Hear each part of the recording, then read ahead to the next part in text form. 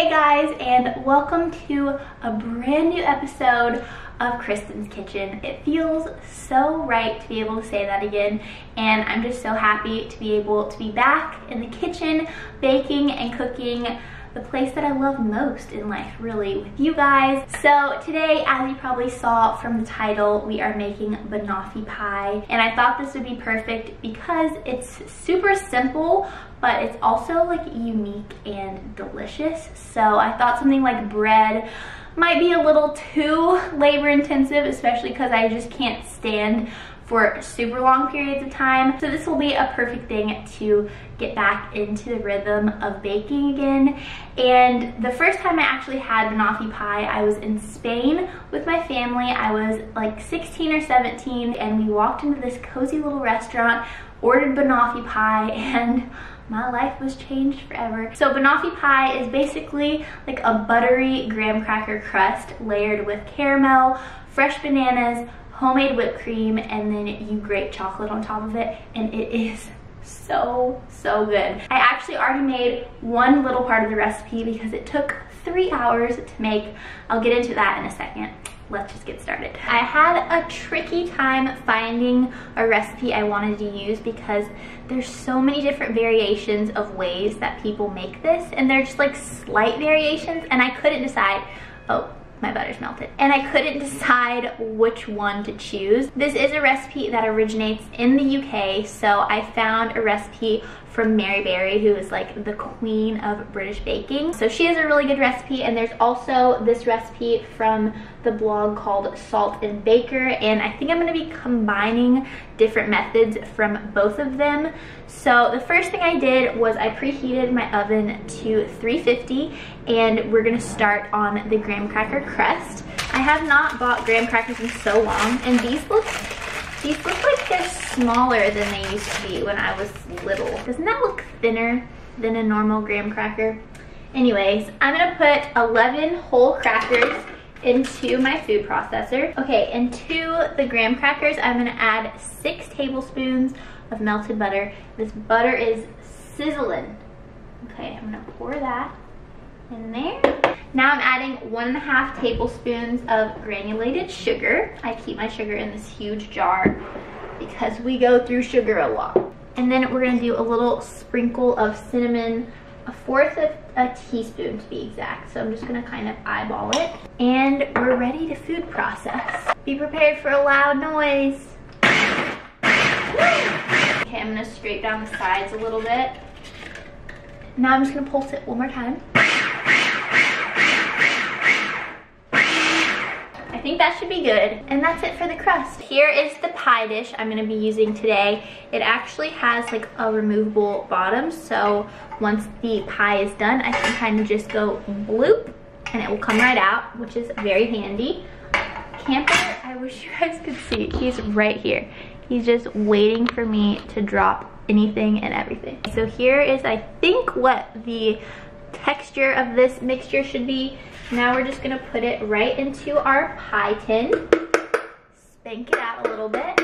Now we're just gonna press it down into the pan, and I think we're also gonna bring it up to the edges a little bit so it creates a little bit of a border for our pie. So I actually didn't end up pressing the crust up to the sides because I think I like to kind of see the layers in a banoffee pie, but honestly, I think you can do whatever you want. I'm popping this into the oven for about 7 or 8 minutes to let it get all nice and crispy. Now we're gonna be starting on our filling. Our filling, camper. Are you ready for filling? Okay, here's where things get interesting because I basically attempted to make the caramel or the dulce de leche that goes on top for like the filling. And so one way I've heard is a super easy and efficient way of doing it is taking a can of sweetened condensed milk, taking off the label, and basically simmering it for 3 hours. So that's what I did this morning. Now is the moment of truth. Did this work? Online it said to not use a pop lid type can because it can actually explode, but this one, didn't explode, and look at that color. I cannot believe it worked. For some reason, I was like, I'm gonna fail, and I'm really happy that I didn't fail, and that looks so good. I have to taste this. Oh my gosh, heaven on earth, true heaven on earth. Neither of the recipes technically said that you had to do this with the sweetened condensed milk, but I think if you didn't do this, then you would have to just cook it and let it set for a lot longer than now that it is like already a thick caramel. I think we only have to let it rest for like an hour. So what we're gonna do now is take 1 stick of butter, which is ½ a cup, and we're gonna melt that with ½ a cup of brown sugar. Then we're gonna pour this deliciousness over the top and just let it get warmed up. Okay, now we're adding this heavenly, like what even is that? Just pure heaven into the brown sugar and butter. Now here's what the mixture looks like. It's kind of bubbling up now, so I think it's done. Here we have the beautiful crust. It's just perfectly toasty. And then here's our butter, brown sugar, and caramel mixture. And I'm just gonna add this. It's like at a very thick, amazing consistency. This into this. Oh my gosh. Ah, that's hot. That's way hotter. Oh, oh, ah, I just burnt my finger so bad, guys. Don't be tempted by the finger licking, because you will burn yourself. Here is what it looks like. Oh my gosh, it's beautiful. I'm gonna pop this into the fridge for an hour or until it feels like it's set, and then we'll come back and add the bananas, add the whipped cream. Okay, so it's been a little over an hour and it's already set, and it actually says in the recipe to let it set for like 2 hours, maybe 3 hours. But I think the fact that I made the caramel for 3 hours, like boiling it and then added it to the other ingredients, made it set faster. So I think you can just kind of do it either way you want. But let me show you what it looks like. Oh, almost dropped it. Here she is in all of her beauty. She's set. Let me show you. Just like solid to the touch, not all gooey anymore. So I'm gonna put this back in the fridge while I make the homemade whipped cream. I had a little bit of a panic because I thought I didn't have enough heavy whipping cream, but let me show you how much I had left. I have exactly 1½ cups. Well, a little bit less than 1½ cups, but it's pretty much perfect, and that's a God thing. Now we're gonna be making the whipped cream that goes on top, and I'm so excited. Homemade whipped cream is so delicious and also so easy to make. So let me show you what you need. Okay, to our bowl, we're gonna add about 1½ cups of heavy whipping cream. Make sure it's cold. You can also speed up the process by using a metal bowl that's been in the freezer for a little bit to chill, but we're not doing that today. I also have this massive jar of powdered sugar. 1, 2. Now we're just gonna whisk this all together until it turns into like a thicker whipped cream consistency. Now that I have whipped cream everywhere, it's all in my hair, all over camper, all over my counter, we have whipped cream. Let's give her a taste. Here's the consistency. She's fluffy, delectable. Now we cannot forget to get our bananas. So I have 2 bananas over here. They said to use bananas that are just ripened. So you don't want them, you know, too green or too brown. And we're gonna slice these and put them on top of the caramel layer. And then we're gonna add our whipped cream, and then we're gonna top it with our chocolate. There's no really rhyme or reason to the way you put these on top. I'm gonna add like an inch around the edge, just so that, you know, when the whipped cream is on top, there's like a little border. But I think you can kind of just do it however you like.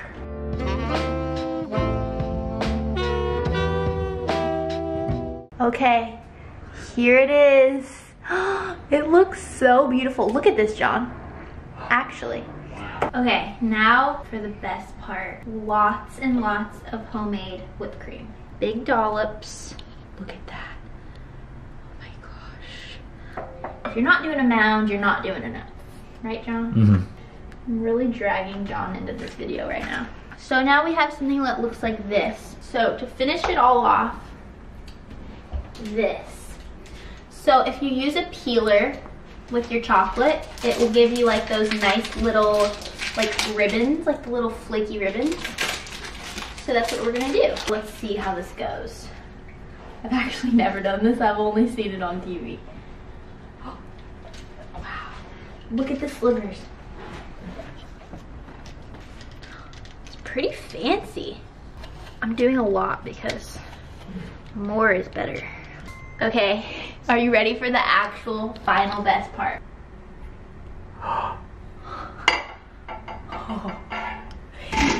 Wow, does it look good? I had no idea what you were doing. It looks amazing. Dun da da da! Here is the final banoffee pie. It looks so good. I love how you can see all the different layers. The graham cracker crust, the homemade caramel, the whipped cream, the little shaves of chocolate. Okay, everyone. Dip. Dip. Ooh, it's kind of. And say your grace. Thank you, Jesus. That's one of the best, yeah. That is stupid delish. I was lost for words for a second. Dude. What is this, It's Chris? creamy and crunchy. Mm-hmm. Whoa, whoa, whoa, whoa. What? There's so many layers hitting me. And you get through one, you're like, dang, that was good. I'm like, oh shoot, layer 2. Whoa, that really compliments. And 3 is like, oh my gosh, I'm in love. This is my favorite dessert you've ever made, actually. Yeah, you did Stop. it. Good job. Are you serious? I'm not even eating sweets, but I am now. Look at me. You love it? Should I bring some to JC and Leif?